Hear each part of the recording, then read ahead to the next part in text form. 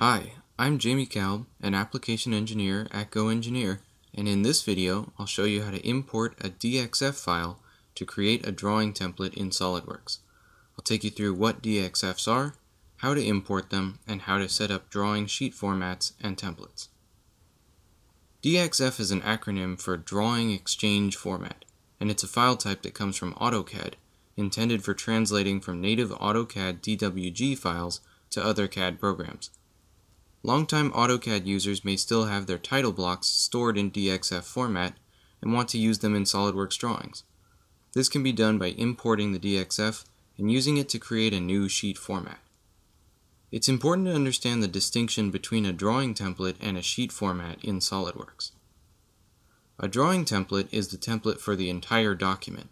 Like a part template, it holds information like units and decimal places, all the things specified in the Document Properties section of the Options menu. Drawing templates also store properties that can be found by right-clicking in any blank space on the drawing and choosing Properties. This is where you can set the default view scale, first or third angle projection, and link to the sheet format. The sheet format is all the things you see on a blank drawing, the title block and borders. In order to set up your future drawings with the title block you want, you'll use both. You'll create a new sheet format with the title block, then save it into a drawing template. The first step is to import the old DXF title block. Simply open it from SOLIDWORKS like you would any other file. A wizard pops up to guide you through the import. On the first page, we want to create a new SOLIDWORKS drawing and convert to SOLIDWORKS entities, so I'll simply hit Next. On the second page, to create a sheet format, click Layers Selected for Sheet Format and make sure all the layers are checked. Then hit Next. On the third and final page, we'll position the title block.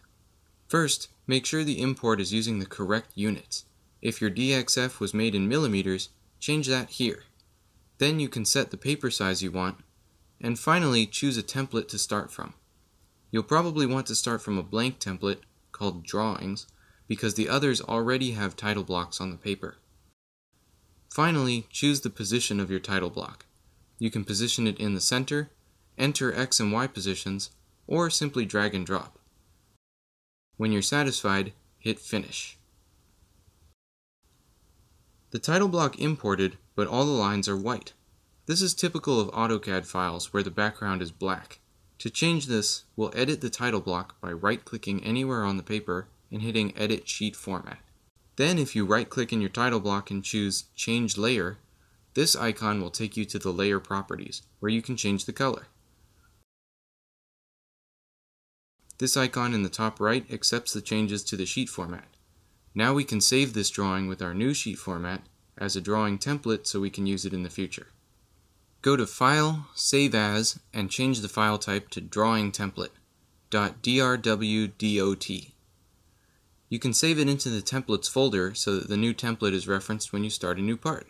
The file path for the SOLIDWORKS default Drawing Templates folder is Computer, Local Disk, Program Data,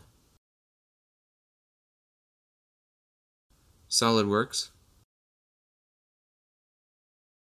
SOLIDWORKS 2015, or whatever year you're currently using, Templates. You can also set up your own templates folder and add it to SOLIDWORKS' list of file locations to look for. This is probably a better idea since the default folder will be overwritten whenever SOLIDWORKS is reinstalled. To demonstrate, I'll create a folder called New Templates on my desktop and save the template there. Then go back into SOLIDWORKS and click on Options. On the System Options tab, click on File Locations, and under Document Templates, you'll see the list of locations SOLIDWORKS looks for these templates.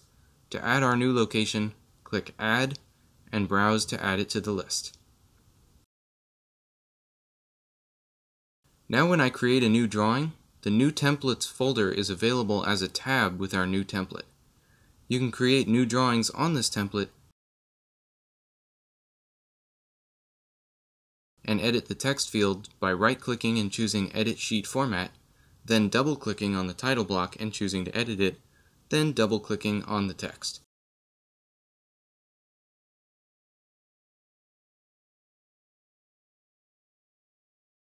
I hope this video has helped you set up your own drawing templates using imported DXF title blocks. Once again, I'm Jamie Kalb with GoEngineer, and this has been an introduction to importing DXF files as drawing sheet formats and templates in SOLIDWORKS.